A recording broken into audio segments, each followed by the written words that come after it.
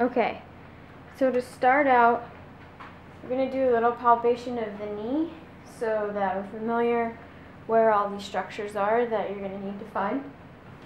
So here I have the subject's left leg. We're going to take a look at the knee. There's the obvious anatomical landmarks we can see right away. So the patella right here and the tibial tuberosity right down here. And those are going to be two major landmarks that you can always see and really be familiar with. It's something that a lot of us notice all the time without thinking about it. So when there are potential gross deformities for these two spots, they should be pretty noticeable to you as being abnormal or having some sort of abnormal situation going on with the knee.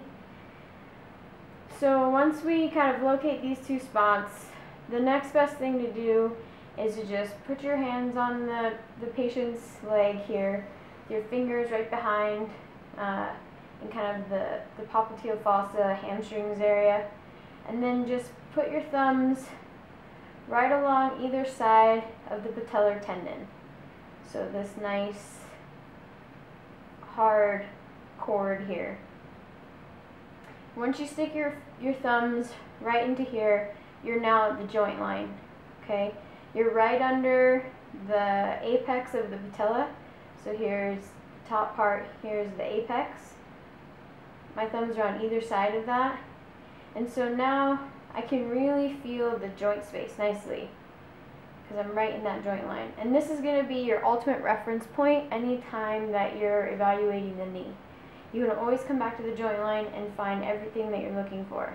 So from here, I can move my thumbs downward, and this is my tibial plateau that I'm feeling right here. I can move my fingers upwards, and now I'm feeling the condyles of the femur, along with the patella itself. This space is going to be where you're going to have some swelling if you have meniscal tears. You're going to get swelling here as well with cruciate ligament tears that are inside the joint capsule. This is where you'll have swelling. So if you do have a situation like that, you won't have this nice defined knee area here, and when you put your thumbs in there, it'll be very squishy, full of swelling. From here, we can move our way down. Now we're on the tibia, and I can start to feel, like on this side here, the medial flare of the tibia. So remember, it comes up and makes a plateau. So if I come here and I feel right in here this medial flare, this is where our pes anserine is. So this is going to be the insertion site of our gracilis. Whoops, I'm sorry, I'm on the wrong side. Medial side here. Medial side here, I'm going to feel that flare.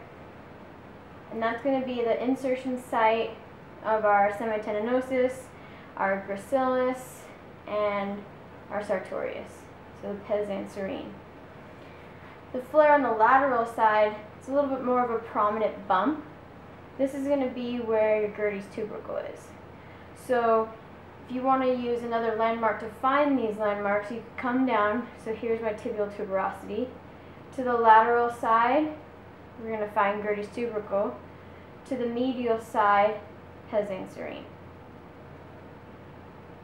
Coming back up into the joint line now, I can feel the tops of the tibial plateau, and then now I can move either laterally or medially in an attempt to find the medial collateral ligament and the lateral collateral ligament.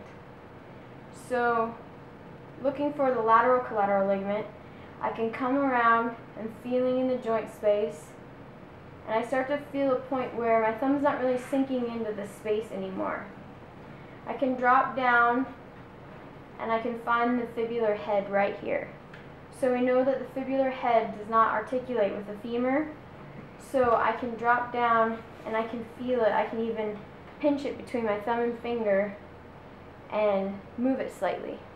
And I know that my lateral collateral ligament attaches there, so I can come up from there and start to feel this nice thick cord here on the knee. Be careful because there is another thick band that shoots off this way, which is going to be your biceps femoris tendon, and you can feel that here as well too. But if we come at 90 degrees of a knee angle, we can feel that lateral collateral ligament, and then if we move the subject's knee back and forth, we can actually feel the ligament quite well on either side.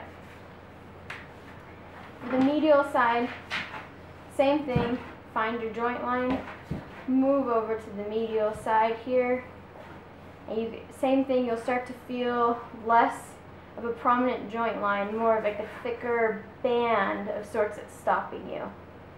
Okay, and then again, we can move that knee, and we can feel that ligament underneath there relaxing and tightening as we move the knee around. Okay, so there you have it.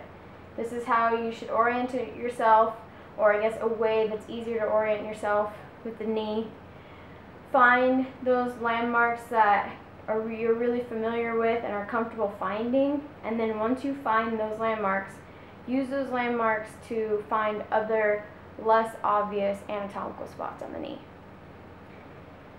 When you're palpating, if you're having pain in any of these areas, such as pain over the medial collateral, lateral collateral ligament, now we know that we can move into testing, which I'll show you next.